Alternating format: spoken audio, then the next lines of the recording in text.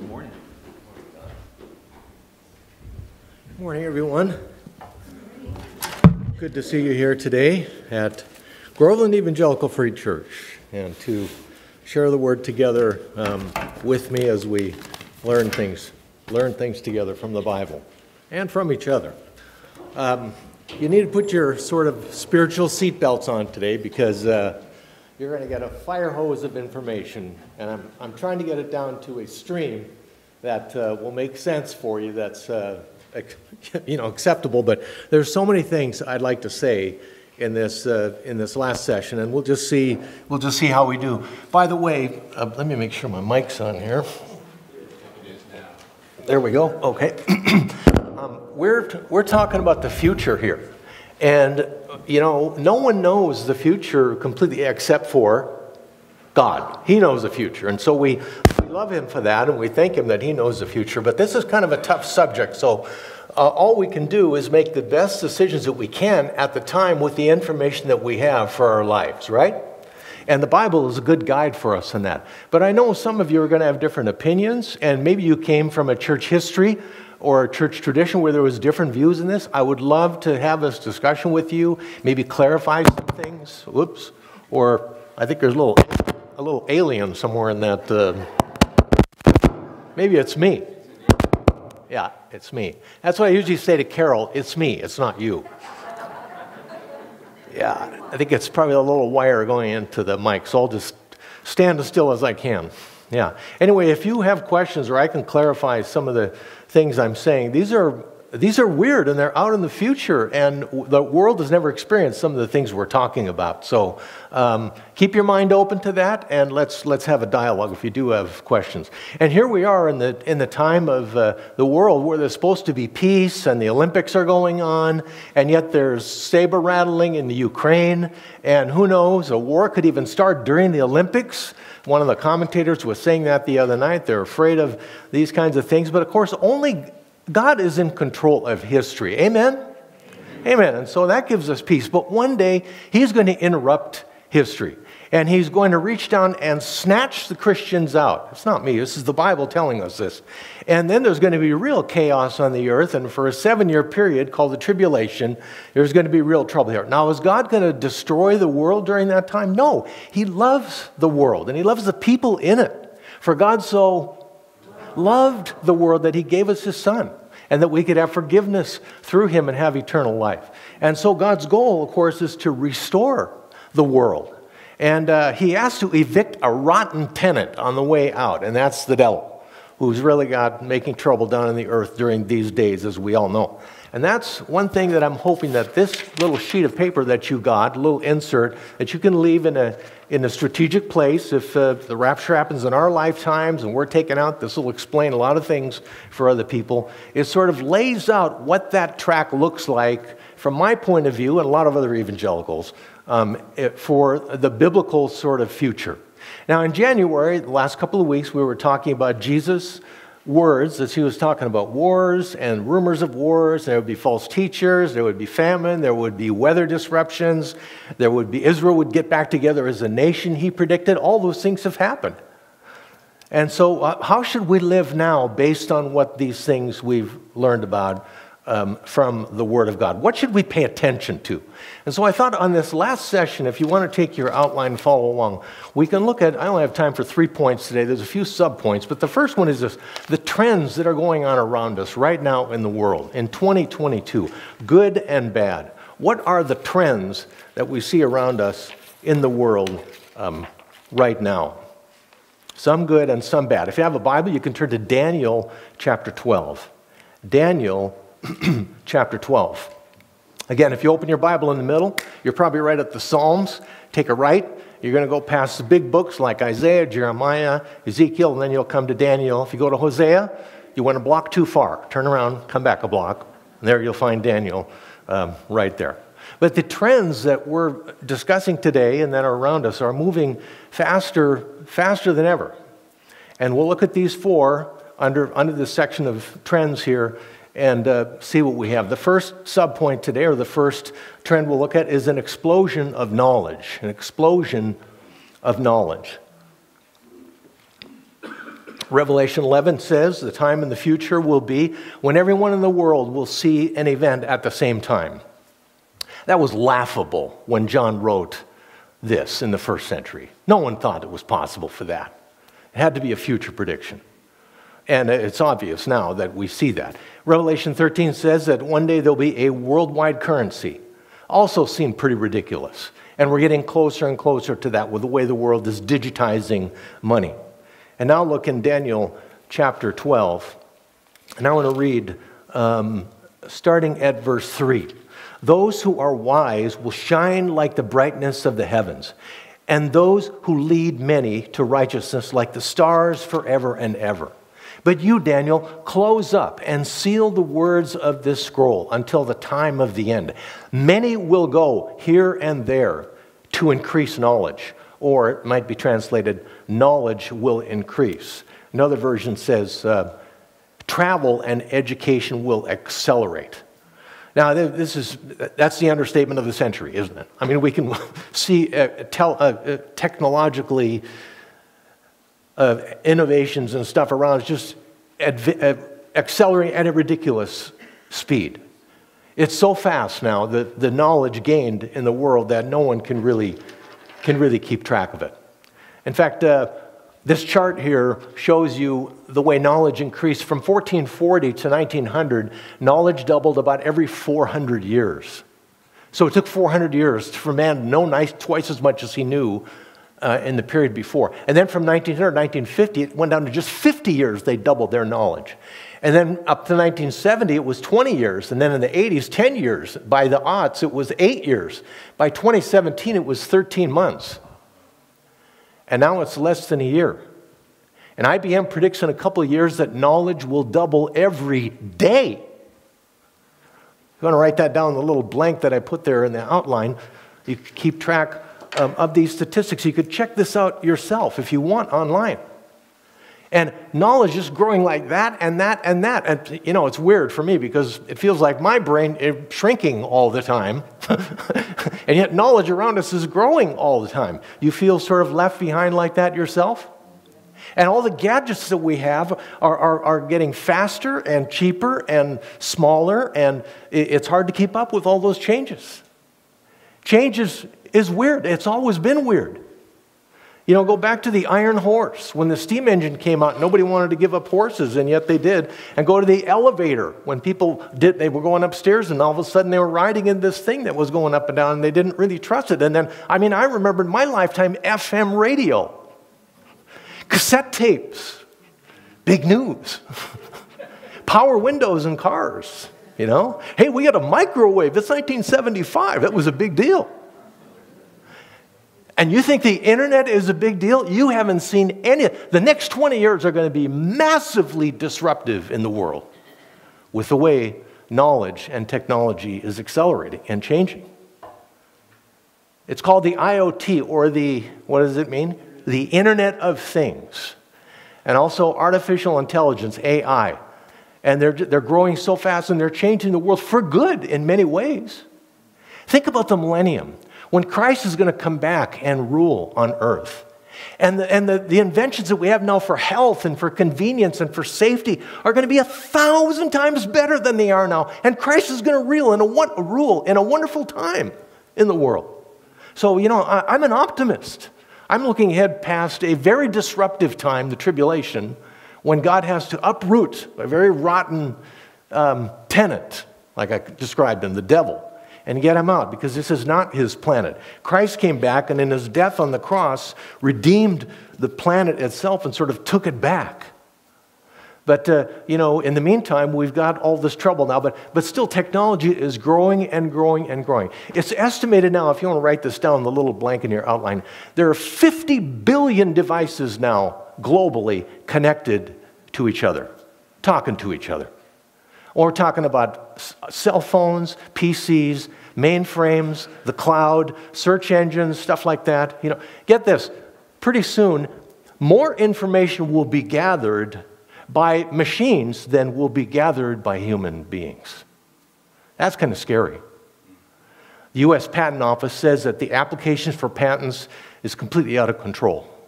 There are so many ideas for inventions and for new things. So, we hear about the wars and the trouble and the pain and the problems, but there are good things happening in the world too in terms of inventions. And all these inventions and these technologies, they're not immoral, they're not bad, they're amoral. They could be used for good or for bad. And in the future, they're going to be used for both. Sorry to say. Alvin Toffler, I don't know if, I better not sit on the stool or this thing will start crackling again. It's probably the bones in my back, and I bend over. Anyway, Alvin Toffler, who wrote the book Future Shock in the 1970s, was looking way ahead. He was a futurist and really a brilliant thinker. And in the book, he described the people that are going to be left behind in the future. And he said the ones that are going to be left behind are those that can't learn and then unlearn and then relearn stuff. Isn't it true? You learned how to use a rotary phone, and then a Princess phone, and then you had a cell phone bigger than a shoebox. Now, I listen to my phone through my hearing aids all the time. iPads and the music and the messages all come through that.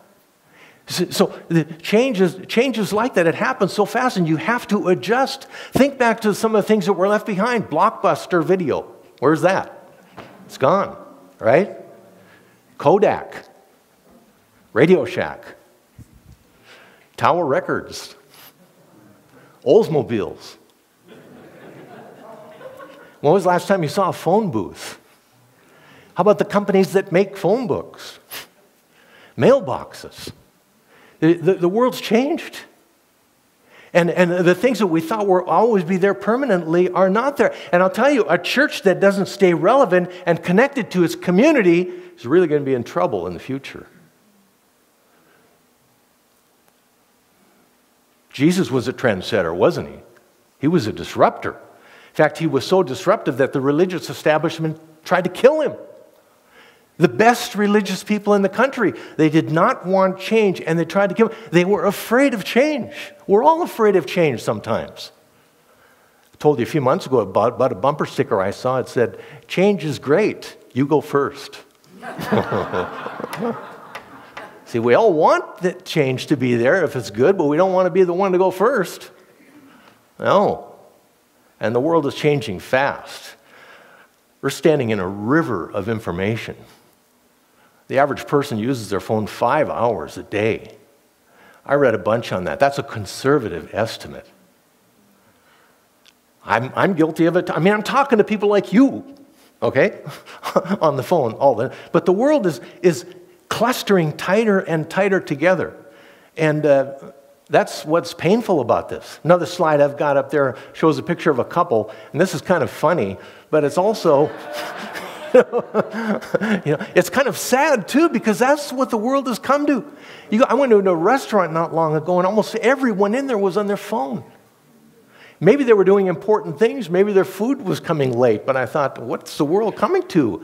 And so I checked my phone, and, no, I shouldn't have been doing that, but, So on your phone now, what do? We talk, we message, we email. You can get maps on your phone. You can get your altitude. You can do your banking. You can do your investing. You can take your blood pressure. You can check Facebook. I did all that stuff yesterday. And that's just a few things. Fill in the blank if you want to. There are nearly 3 million different ways you can use your iPhone now or your Samsung phone. They even got phones that fold in half. They're going to have phones pretty soon that look like a capital C that will actually bend over in a C shape, crescent shape. I don't know how they do it or how it works, but I just saw that online. So there's all that weird information and all those things going on at the same time. 3 million ways you can. It's almost as many combinations as there are Starbucks coffee combinations, right? No, I think there's only 57,000 Starbucks combinations? Yeah. I think that's a small number compared to 3 million. But anyway, think of all those things I just said about change, and then enter Bitcoin and crypto, because that's the new player on finance. So what is Bitcoin? Let's look for a minute at Bitcoin's bit and crypto, because the word cryptocurrency actually Didn't even exist 20 years ago. There was no such word. Crypto comes from where we get cryptography. And a cryptic encoding is necessary for the process that they use to make the coins and to record the transactions, stuff like that. The making of, I'm not going to get into the makeup of how they build and mine the coins and make it, because there's a lot of math involved in that. I don't want to bore you with all that. But imagine a tiny bank inside your phone. That's Bitcoin. So you get a digital wallet. You apply and you get an account number, and now you have a digital wallet. And you can use that digital wallet to buy Bitcoin and store it in your digital wallet. And then you can use that to exchange your Bitcoin for purchases. And you can do it in different places around the world. Now, some countries ignore Bitcoin. They're just not saying anything about it. Other countries outlaw it. And they're not letting you do anything with it. China recently had really, and now they've eased up a little bit. I don't know. And then there are other countries that welcome it. But I tell you, it's here to stay. You cannot uninvent something where there are 300 million transactions. No, wait, wrong statistic. 300,000 transactions every single day with Bitcoin now. And that's going up and up, with people buying and selling and exchanging it. Now, it's used for crime, too, because the criminals, they use it for ransomware to hold companies, steal their programs and stuff. But the IRS can trace those Bitcoin transactions, and so it's taxable. My sister-in-law has worked for the IRS and now works for H&R Block. She told us how they can track this stuff. So there is a way to legitimize it, but the government's kind of scared of it because it's getting so big and kind of out of control. There are a lot of unknowns out there about it. But this is the evolution of money. Think about it. We started with exchanging one guy's axe was more valuable than another guy's axe, and then they discovered metals, and then it was gold, and then it went to coins, then it went to paper money, then it went to checkbooks, then it was credit cards, and now you got the bell curve. And all of these had a bell curve in it. You've seen a bell curve. It goes like this, up, and then back down. So the first 10% adopt something immediately, as quick as they can. That's the early adapters for Bitcoin. And then there's the 80% that eventually go with it. Okay, they're in. And then there's the last 10%. I will never get a Bitcoin. I'm never going to do that. Or I'm never going to get a Tesla. Or I'm never going to skydive. Or whatever. They're never going to change. By the way, you can't let those people run your church because they'll hold you back. The world is changing. We don't change the gospel, amen? But the way we present it to people, you have to be flexible and open. If I was going to add a beatitude, it would be, blessed are the flexible, for they shall bend and not break. And that's kind of the way life has gotten. Anyway, I'm a little off a subject there, but the point is Bitcoin is built on a structure called blockchain, okay? And there's a lot of complications, again, in the structure of that. Let me just say that the blockchain, it can be used for much more than just Bitcoin and for digital currencies. But blockchain allows super fast computers to talk to each other all around the world very quickly. And so that will verify your account and the amount of Bitcoin value that you have in there and your purchase. And there's no government involved at all with any of it. Until taxable time comes, of course, like I said. So Bitcoin has some advantages because if inflation goes crazy, well, it will hold its value a little bit better. In fact, Venezuela, there was a crash in their currency 2014, and it got worse and worse and worse. And by 2020, when Bitcoin was circulating in a pretty popular way, thousands of families in Venezuela and other Latin American countries exchanged their currencies to Bitcoin, and they were saved from being financially ruined because the currency was devaluating in inflation, and theirs was staying the same amount with Bitcoin. So I don't even understand it all. And a lot of people say, I'm not going to get that because I don't understand everything about it. But you don't understand exactly how your phone works. You don't understand how the internet works, but there's still value to it. So the 80% will eventually move closer and understand more about it. I'm not predicting the future here. I'm just saying what possibilities are that are out there. By the way, here's a picture of a Bitcoin machine. This is 6 blocks from my house at a power market, which is the same as like a 7-Eleven. And I went in there just wondering what was in that store. I was on a 3-mile walk, and so I was checking out the new stores, and there's a Bitcoin machine in there. And I went over to it, and this would be about floor level down here. So it's probably 6 feet tall. Here's the 888 number that you call if you got questions. Cash to Bitcoin, and you put your paper money in there or your credit card in there, and you put a number in your account, and you get back a little printout, and it's got a number on there, and that's your Bitcoin number that has the value, what your purchases that you made. So you can make those purchases. Now, there's way more to it than what I just told you. I'm really simplifying this, but if you haven't heard anyone describe this to you before, that's a little bit about it. I'm not saying that you should invest in it or that you should buy it. It's a very volatile investment. There are stocks out there on the stock exchanges that people have raised capital to get these companies going, and some have gotten wildly high. But I would say that digital currencies are here to stay. And the U.S. government is going to be involved in it. And so it's just too big to ignore now. It's too big. There are about 200 currencies around the world. None of them can do what Bitcoin can do because people in Vietnam can trade with people in China or in Chile or in Minneapolis or anywhere. And if you're the poor people, often their family lives in another country, and they can use Bitcoin to exchange the wages that they made and send it safely and quickly, and there's no exchange amount or anything needed for that. And so they've adapted to this very quickly. In El Salvador, actually, this is now accepted as a currency in the country of, and other countries are right behind them. So Bitcoin is just one way that knowledge is exploding and accelerating across the world. I took maybe a little too much time on that, but Bitcoin could crash, actually. It could go away. But the idea of digital money, I think, is not going to go away. I'll have a few more thoughts on that in a little bit. Let's look at another trend, because we looked at knowledge exploding and also Bitcoin. How about this third one? A weakened church.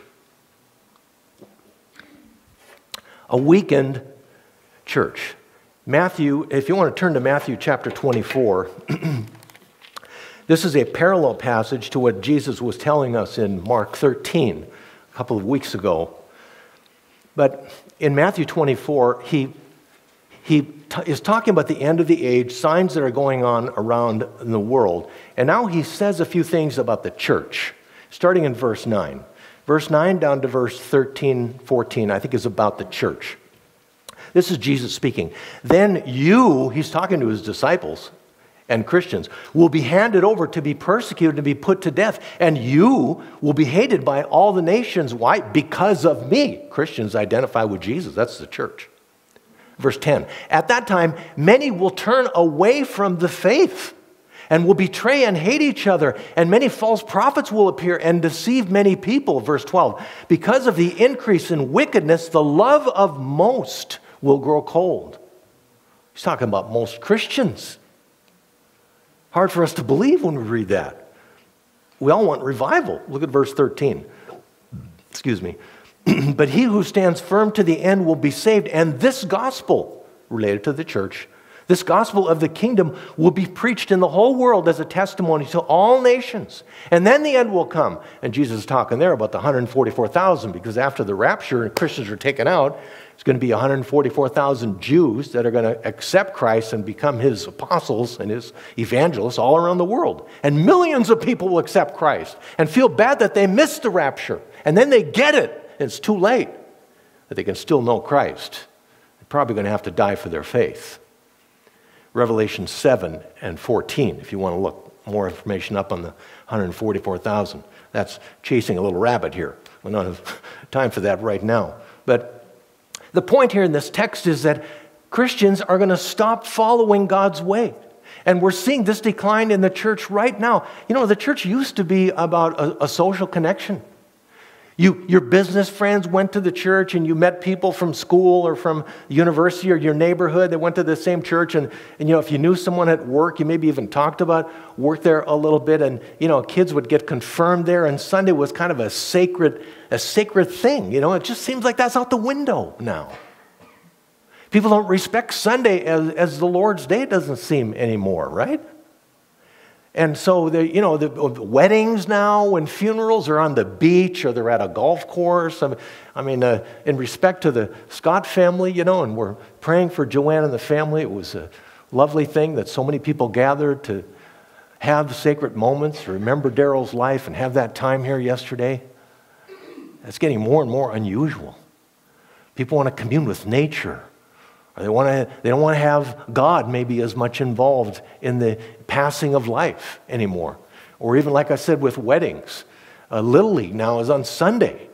And so, we can't be at church because we got our games on Sunday, or the soccer leagues for kids are on Sunday, Saturday, and also Sunday sometimes, and businesses are open now on Sunday, and so, hey, I got to work on Sunday, so I really can't be there for church, the big NFL game is this Sunday at church, so it's not at church, so I'll be at home watching the game. Or I got this RV now, and, I got to go across it. In 1900, there weren't any of those things competing with the church.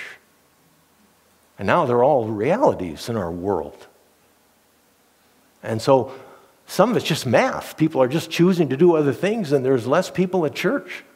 Plus, some churches are real dogmatic and they're judgmental, and people come and they just sniff that out, and they go, these people are kind of, strict and everything. I just want to meet Jesus, and they come across like Pharisees. Even Jesus had trouble with people like that, religious people like that. And then on the other extreme, there are those that are so liberal, they don't even believe that the Bible is the Word of God anymore. They don't believe Jesus is the Son of God. And they may endorse gay pastors and other things that the Bible speaks about. They stand for these laws that say a man and a woman, it's more than that we should have for marriage laws. And the Bible goes, no. These are guidelines for life that God gave. It's not anybody's opinion. But people don't respect God as much anymore for the way they live their life. And then the Roman Catholics have their scandal with the priests, and that's heard for many years. And then COVID hits. And now the statistics tell us that over a third of the church is not going to come back ever again. There's also internet scams, and there's religious scams that pull people away from the church. Last week, I had a verse up there from 2 Timothy chapter 3, and there were 18 adjectives in there. Do you remember? It was those that they lover of themselves and conceited, and they have a form of godliness, but denying the power thereof, and they're rash and selfish, and many other things. It was kind of a snapshot, actually, of the way you look at some of the things that we see on the horizon right now. So it's an uphill battle for the church. We need to pray for revival, like we were talking about last week. Well, quickly, let's go to the next one, because I'm trying to get through all these. Point D is this: Satan is strengthening. The church is weakening, and on the other hand, Satan is strengthening. The Bible tells us in 1 Peter chapter 5 that Satan prowls around like a devil, or like a lion. The devil does that. 1 John chapter 2, 15 to 17 warn us about the life in the world, and how Satan can use the urges that we have with the temptation of the eyes, the lust of the eyes, the lust of the flesh to pull us away. Revelation 12 tells us that Satan is running loose, in the world, making trouble before Christ comes back. If you have a Bible, you can turn to 2 Corinthians chapter 4. 2 Corinthians chapter 4. This is way up in the New Testament after the Gospels. And of course, as the church gets weaker and his team gets stronger and stronger, this is a sad thing to see. Did you know that there are satanic chapters all around the United States now? They have over 20,000 members in the Church of Satan. The largest chapter is in the city of Detroit. And they intend to put a statue up in every major city in the United States. By the way, oddly enough, here's the 10 Commandments being taken out of City Hall, where major cities and urban areas are being forced to take it away from the civic areas because people go, oh, I'm offended by the 10 Commandments. You can't have that there. And yet they can bring these statues of Satan and stuff and put them up there for display when they have their conferences and things. I think that's ironic that we would be going down in that sense and the other, Satan's team, would be going up. The statues that they make of Satan, these are 9 feet tall. It costs $100,000 to build these statues. Here's 3 others that are in 3 different cities. And notice there's children next to them, looking up glowingly up at Satan, feeling, I'm safe with him. This is a happy place. This is a good thing for me to be next to Satan. And there's a pentagram above him there, and all the other symbols of Satan's personality and style are involved in this. And of course, they're interviewed with people when they come to these major cities like Atlanta. And they've been in Seattle and major cities across the country. You can Google this and read the articles yourself. I'm going to show you some more in just a minute. But to quote the people from the Church of Satan, they say, we believe that kids, quote, are forced into religion, and that religion is very negative of them. So the implication is that they're safe with Satan, but they're not if they go to the church and hear about Jesus. So it's 2 Corinthians chapter 4. Let me turn up to that. I think it's verse 4. That says, verse 3, and even if our gospel is veiled, it's veiled to those who are perishing, because the God of this age has blinded the minds of unbelievers so that they can't see the light of the gospel of the glory of Christ, who is the image of God. Paul says, for we don't preach ourselves, we preach Christ. He says, people are blinded, and unbelievers, they just can't see how evil this is. And so there's something supernatural going on there. If people who would normally see something that's morally wrong, they just don't see it. Actually, this is getting down into kids' schools and clubs. There's a Satanist school club. And this is so weird. I'm not making this up, because my nephew, who is the captain of the fire department in Rock Island, a city of 100,000 people, it's right next to Moline, Illinois, where they make Deere tractors, for heaven's sake. This is the heartland of America. Davenport, Iowa. It's the Quad Cities right there. There's this Satan club for kids. And he sent this to me saying, Mark, do you believe this? He says, we're trying to stop it, but I put in yellow some of the things. Hey kids, let's have fun at the after-school Satan club. Parents, your children will learn benevolence and empathy, critical thinking, problem solving, creative expression, and personal sovereignty. Your child will learn to be sovereign for himself. It also says, this is at the Jane Addams Elementary School. I'm not kidding, here's the dates. The 13th of January of 2022. This is a couple of weeks ago. And it's going to be again in March, the 10th of March, and also in April, and also in May. And then they're going to do more after this. It's sponsored by the Satanic Temple After School Satan Club. And there's their website. Unbelievable. You didn't think this was possible before. There are chapters of this in many cities across the country. And these people they're protesting, they're going to the city hall, they're trying to stop it, and they haven't been able to stop it. There's actually something also called the Devil's Advocate Scholarship, where high schools are giving scholarships to kids when they join the satanic club at school. I have a quote here. It's the after-school club that promotes a positive, secure message for children and students, unquote. That's how they pitch it. And then, of course, there's the satanic coloring book that you can also get at school now. And you can buy Satan t-shirts for your kids. I'm not making this stuff up. It's out there. And what's sad that while the church is in decline, this is on the rise. And it just seems to fit in with the end times, doesn't it? That satanic coloring book is from a CNN article, if you want to Google that and read more of the article yourself. I heard a quote from a movie the other day. It was the bad guy in the end of the movie, and he said this, quote, people have a need to believe anything now, or people have a need to believe nowadays, and they'll believe anything. That was the bad guy actually in Spider-Man, Far From Home, one of the last lines of the movie. I was watching that with Carol the other night, and I thought, that is true. People want to believe in something. So they'll believe in anything. And in the vacuum of the church not being there, they'll grasp onto anything. And this looks good to so many of them. What did Jesus call Satan? The father of lies. John chapter 8, verse 44. Make no mistake about it. Satan's goal is to drag as many souls into hell as he possibly can. And it looks like he's winning. You need to keep praying for Pastor Tom. Here he is this weekend up in Hume Lake with 10 junior hires, trying to help them see why God can make a difference in their life at 13, 14 years old. And at that age, you're starting to make life decisions you're forming your worldview. You have to pray for him.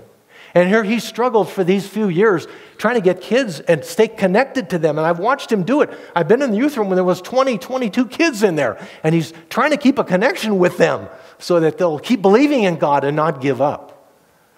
And it doesn't work like that for every youth pastor. Hundreds of Christian camps across the Sierra shut down and are never opening up again because of the COVID. The only reason Hume Lake is still going is because at the last minute, a businessman sat down and they wrote a check for $8 million. Said, we have to keep this thing going. I was a youth pastor for 4 years. I wanted to see a group from freshmen through graduation. That place is making a difference. You got to pray for your youth pastor. He's way more than a youth pastor, by the way. But God is still on the throne. Amen? And the trends around us, they're not all good. But they're powerful. That's just 4. I don't have time for any more. Let's go to point 2, which is this. The coming tyrant. A charming monster. A charming monster. Turn to 2 Thessalonians chapter 2, if you have a Bible. 2 Thessalonians chapter 2. Satan, his Superman, is the Antichrist. He could be alive. He could be alive right now. Moving his way up through the ranks of business or in industry or in politics or something. What is he going to be? He's a counterfeit of Jesus Christ. He's probably going to have an anointing moment where his stage will open up, the curtains will open up, he'll become a powerful leader, just like Jesus, who was anointed and by the Holy Spirit as a baptism and went on to have a powerful ministry. This guy is going to be filled with Satan, and he'll have his powerful moment before the world. And he's probably not going to be known until after the rapture happens as the Antichrist. Look in 2 Thessalonians 2, several verses to read here. This is pretty interesting. Let's start reading at verse 3. Verse 3 of 2 Thessalonians 2. Don't let anyone deceive you in any way, for the day of the Lord will not come until the rebellion occurs and the man of lawlessness, that's the Antichrist, is revealed, the man doomed to destruction. He will oppose and exalt himself over everything that's called God or is worshipped, so that he sets himself up in God's temple, proclaiming himself to be God. We talked about that 2 weeks ago. Don't you remember, verse 5, when I was with you, I used to tell you these things, and now you know what is holding him back. Holding him back, him is the Holy Spirit there. So that he, the Antichrist, may be revealed at the proper time. For the secret power of lawlessness is already at work. But the one who now holds it back, that's the Holy Spirit, will continue to do so until the Antichrist, he, is taken out of the way. And the Holy Spirit is taken out of the way. And then, verse 8, the lawless one will be revealed, whom the Lord Jesus will overthrow with the breath of his mouth and destroy by the splendor of his coming. Verse 9, the coming of the lawless one, Antichrist, will be in accordance with the work of Satan, displayed in all kinds of counterfeit miracles, signs, and wonders, and every sort of evil that deceives those who are perishing. They perish because they refuse to love the truth and so be saved. Here's the kicker, verse 11. For this reason, God sends a powerful delusion so that they won't be able to believe, and they'll believe Satan's lie. Greek here literally says, a lie so strong that they won't be able to believe it. That perfectly describes the Antichrist, that chapter. And there are other places, Revelation and Daniel, where the Antichrist is described. We don't have time to look at all those. But this guy's going to have a lot of charm. He'll have people skills like you can't believe. He's going to be a trustable leader. People are going to go, what a guy. This is a wonderful guy. He's going to be the one that throws the ball out at the World Series, and he'll be at Le Mans and drop the flag, and he'll be at the Olympics, and he'll be very popular. It's like you see the people sort of cheering on the screen. He'll have a Facebook page. He'll be on 60 Minutes. But Revelation 12 says even Israel is going to trust him. Now I want you to turn your Bible to Revelation chapter 6. Turn to Revelation chapter 6. Because although he'll be popular, halfway through the tribulation, it's going to be a little different story. Because he's going to gain a stronghold of financial power. And we see the way finances are coming now together digitally. Revelation 13 says that this guy will be a monster. He's like Satan in a man. And he's going to twist the knife in and make even more pain on people. Revelation 6 describes some of what he'll do in verse 5 and 6. When the Lamb opened the third seal, I heard the third living creature say, "Come." And I looked, and there before me was a black horse, and its rider was holding a pair of scales in his hand. And then I heard what sounded like a voice among the four living creatures say, "A quart of wheat for a day's wages, and 3 quarts of barley for a day's wages. And don't damage the oil or the wine." Now, this is a weird passage, but actually it's saying that in the future there's a financial crash that's coming. The economies are going to collapse, and inflation is going to go crazy, because it's saying here that it's going to take a day's wage to buy 1 day's worth of food. That's what it's saying, a quart of wheat for a day's wages. Now, if you make $100 a day, it's going to cost $100 a day just to feed your family. And then it says something also here about not damaging the oil or the wine. And of course, oil and the wine are the luxury foods, and they're not going to be touched at this point in the picture. Of course, that's probably the 1%. We're still going to be rising above it all. They'll be okay. But the general population is really going to be struggling with these things. Now look at verses 7 and 8, where it says, by the way, your version may say a quart of barley instead of a quart of wheat. Does it say that? And barley was what the poor people ate, because it's what they used for animal food.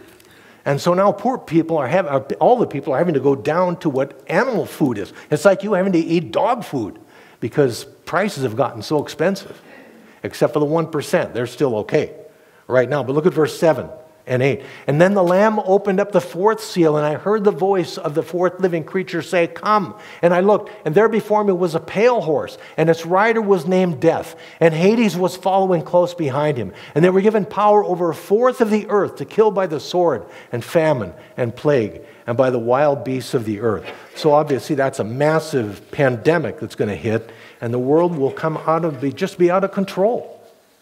And they're going to ask the Antichrist, "Come and rescue us, rescue us." But in chapter 13, you look in chapter 13, look in verse 11 where it says, "Then I saw another beast coming out of the earth, and he had 2 horns, but he spoke like a dragon." And this is the Antichrist. And it says later on in that chapter, I think it's verse 16, 15, he was given power to give breath to the image of the first beast, so that it could speak and cause all who refused to worship the image to be killed. He also forced everyone, small and rich, great and poor, free and slave, to receive a mark on his right hand or his forehead, so that no one could buy or sell anything unless he had the mark, which is the name of the beast, the number of his name. This calls for wisdom. If anyone has insight, let him calculate the number of the beast, for this is man's number. His number is 666. So Satan is going to come in. This false prophet and the Antichrist are described here working hand in hand. You can go deeper into that passage if you want to read those verses again. But it's saying they're just kind of like evil twins working together. The false prophet doing miracles and saying, that's your guy. You better follow the Antichrist and worship him. And he's going to force people to worship him and to show loyalty to him. And he's going to give a mark. And you're going to have that mark if you're going to want to buy and sell. It's not me, it's what the Bible is saying. And it's going to separate God's followers from the Antichrist followers. Even the 1% at this point are going to have to be in on it. He's going to say, my way or the highway. And you're going to have to buy and sell according to what I say. I remember the first time I went to Winco. I love Winco. I buy my bulk stuff there. They seem to have everything. And the first time I went there was in Ventura. And I was so excited. And I was gathering all these things. And I got up to the belt where you put the stuff and it moves up to the cash register. And I pulled out my credit card and the lady said, well, we don't take credit cards. You got to have a debit card or cash. Because Winco's a co-op. That's how they keep their prices low. You should try Winco if you haven't been there. Anyway, I was really embarrassed because all this food was piled on the belt there. And I couldn't pay. And I just, it was awkward. I had to leave. And I felt terrible. And I ran out and got my credit card and went and got more stuff. And then my debit card, and I made a purchase. And I've been a loyal fan ever since. But when I was going out to get the other card, I was thinking, that's what it's going to be like with the Antichrist. People are going to have food. They're going to come up and, well, you can't make a purchase. You can't buy that house. You can't buy that gasoline. You can't get that food. You can't make that payment for school or anything. You can't pay any of your bills. And the technology is here to make that happen. It works even now. Sometimes we use our phone, don't we, to wave it over something. You go to Costco to pay for gas, you just tap the little card. In Sweden now, they've got many thousands of people on chips that they have in their hands, the size of a grain of rice. You know where they put it? Go back one slide, Doug. They put it in the top of their hand so that when you wave your hand, come on, there you go. You wave your hand over the scanner, it just picks up all the information in that chip. And a grain of rice is pretty small, right? You can see how small it is here. But this is an old slide. I'm going to show you something in a minute that is even smaller because they're putting chips now in Alzheimer's patients and also in SkyPet. So some people think, go back one slide, Doug, I'm sorry, it's my mistake. But the mark of the beast might also be a barcode scan. If you've ever been to Disneyland, they stamp your hand and you can't see it, but then when you come in, you got to put your hand underneath and they can see the infrared and then you can get in. It might be something like that, where only a reader will pick up what's on your hand. And you can see the way on the right, he's twisting his skin and it doesn't affect the implant that's put on your hand. That would be painless to put that on. But the next slide is even creepier because this is what the new chips look like. That little tiny black dot on the person's thumb. You know how much information is in that little dot? 2 to the 128th power of numerical combinations. That's a number bigger than you can do. And you get a 38 number RFID ID card, and that goes on that card, opens that little tiny chip up, which has all this information on it. They're using these chips now for Alzheimer patients because if they wander away from the facility, they have no way to find them, and so they can just read it and check it. Well, there they are in the GPS. Go down the street and bring them back for safety. It's a good thing. SkyPet. We've had SkyPet, and our dog, we had a dog for many years. We had Sky. You put the chip in there, and you can GPS. Where's Penny? Oh, there she is. She's chasing the bus down the freeway. See, I was on my phone there. And so, these things, you can see the evolution of how it's going from one place to another. Elon Musk, he wants to put chips in everybody. In a way, I'm kind of okay with that. I mean, I put chips in myself all the time. Barbecue chips, potato chips, fish and chips, all kinds of chips. Well, it's a joke, okay? I also read this week about a guy who he lost his Bitcoin account. And so he lost his money. Because if you don't have your number, you can't get access to your money, and it's gone. And it was hundreds of thousands of dollars.